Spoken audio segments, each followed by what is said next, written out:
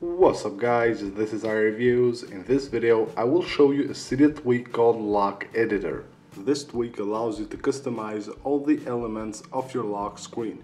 You can see right here on my lock screen I don't have a status bar right here, and if I slide on lock you can see the passcode screen looks way more different. You can see here it will say what's your passcode, because you can enter a custom text. You can enter any text you want here instead of enter passcode text. Lower here you can see the numbers don't have rings around them and you have no blur on your lock screen. Now let's go to the settings of this tweak. You can see right here, if I jump into the settings of this tweak, we have an enable button. Then here we have configuration.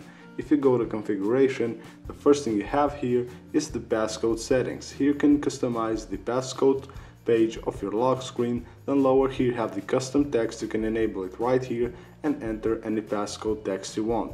Lower here you can hide this chevron, the slide on lock chevron, and have no delay. Just enable it right here. Then you can enable the custom text for your slide on lock, and lower here you have the status bar. You can hide it right here. Then you can also hide any of the grabbers from your lock screen. Lower here you can hide the date, or you can hide the date and time. Then here you have custom slide to text.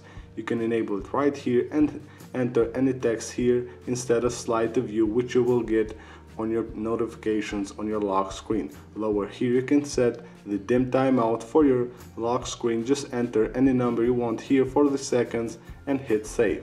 Then lower here you can disable the top graded and the bottom graded, and you have a respring button right here. You will need to respring your device anytime you make changes to this tweak.